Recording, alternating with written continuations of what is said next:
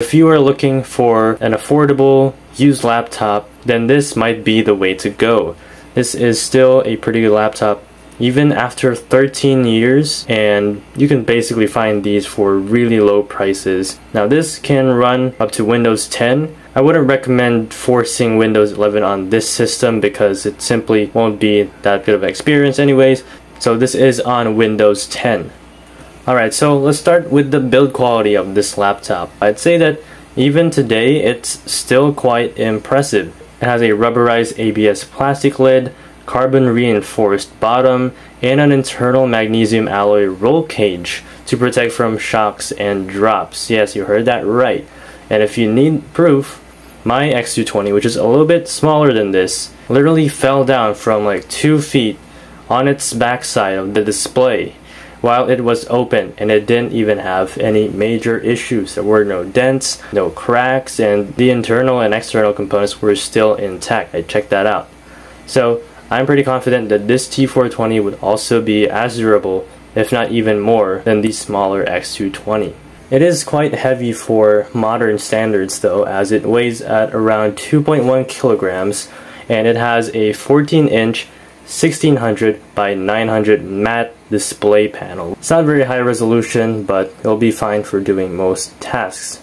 It's also way brighter than the X220, which I really like, as this one goes up to 230 nits. And overall, I think that it's just a better display than the X220. For the sound quality though, this basically has front-firing dual speakers, so you'd think that these would be quite good because of that design, but no, they do not sound good, and they do not sound loud at all. Like even the highest volume here would still be pretty quiet compared to its smaller counterparts, which is really weird. Like even your phone would have way better speakers than this laptop. But what about the price? Well, we got this thing in 2021 for about $110, which would be about 6,000 pesos back then. So 3 years later, that price would probably be even lower, which is a great deal.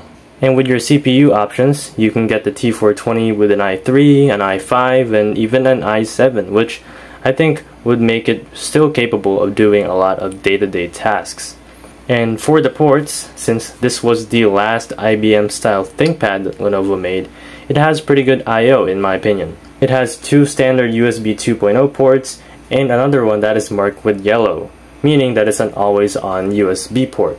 That means that even if you shut down your laptop, it can still power whatever is connected to it, which can be useful in some specific cases.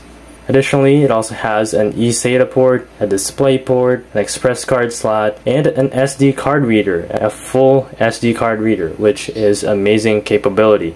No need to buy dongles and hubs. So now let's talk about the performance of the T420.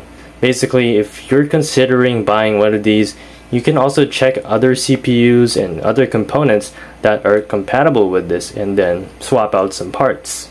And what about the actual usage of this laptop? Well, this one has an i5, 6GB of RAM, and a 200GB SSD. And I'd say that is actually quite decent. And now let's talk about the keyboard and the touchpad of the T420. First of all, it's way better than the X220, because this one actually has a smooth surface, unlike the X220. And for the keyboard, I think that it's mostly the same as the X220. This one just feels a little bit more refined. It has good travel, good tactility, and overall this can beat many cheap laptops that are brand new today. And let's now make our way to the software of the T420. So technically, it isn't officially supported with Windows 10 and 11. I don't recommend forcing it to Windows 11 though, because I've had a pretty bad experience when I did it to my X220.